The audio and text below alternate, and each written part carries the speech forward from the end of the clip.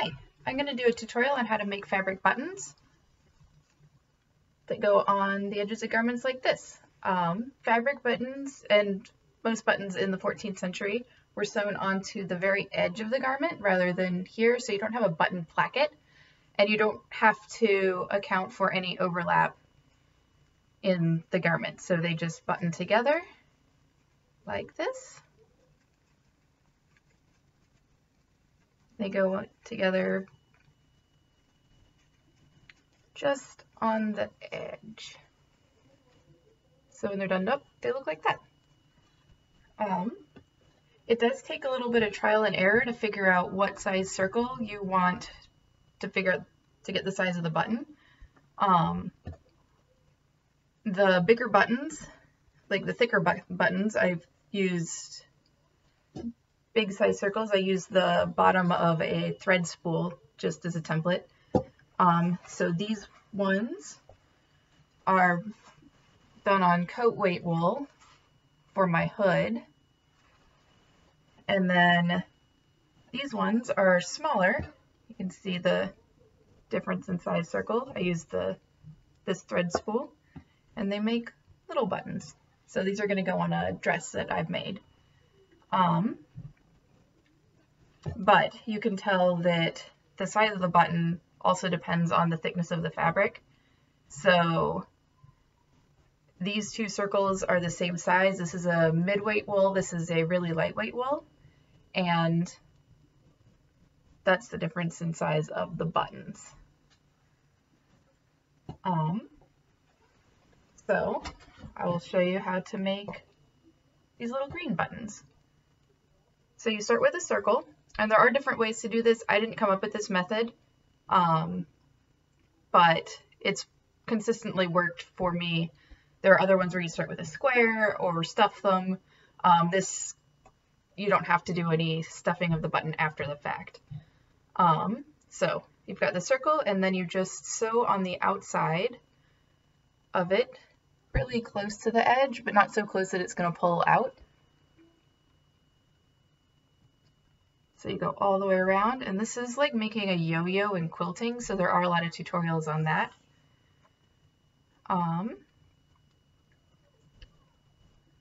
So you go all the way around.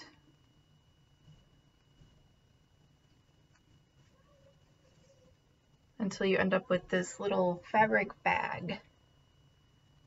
And then you pull it tight. And then you squish it flat. So you have sort of this little 3D poof. And then you want to squish it as flat and round as you can get it, which kind of takes work in the edges a little bit depending on how nice your fabric is to you. So now you've got this flat circle, and you're just going to sew around the outside edge again.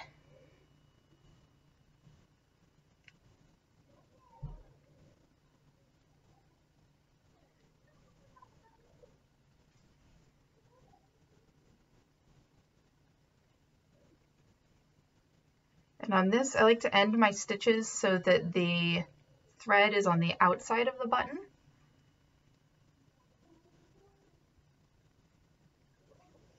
Which I will show you here. So now I've sewn around the edge again. The thread is on the outside of the button. And now you pull it tight again. So this is a little harder than the first time. And this is where having a really sturdy thread is really helpful. So pull it as tight as you can without breaking the thread, and you end up with something that's starting to resemble a little button. And then you're going to take a stitch on the edge opposite of where your thread is coming out. And I don't pull these stitches tight yet, because if you do, you'll end up with a really irregular shape. So I kind of line the edges. So now I'm going about a little bit off of the first stitch, kind of like a star pattern, and then opposite of that, and kind of work your way around in a circle. My thread knotted up here, just a sec.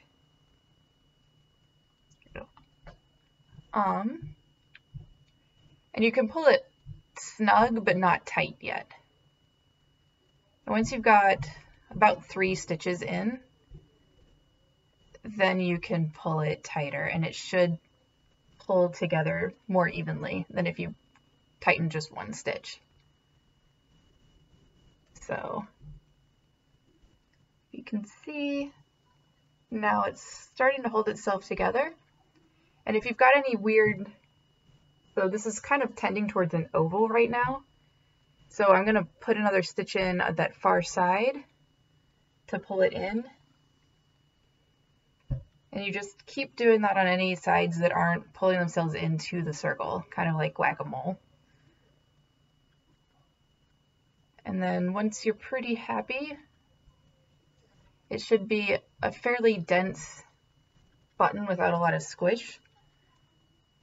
You can knot it in the middle. I go under a bunch of stitches, and then I like to do a little French knot, but you can knot it in any way that's easy for you.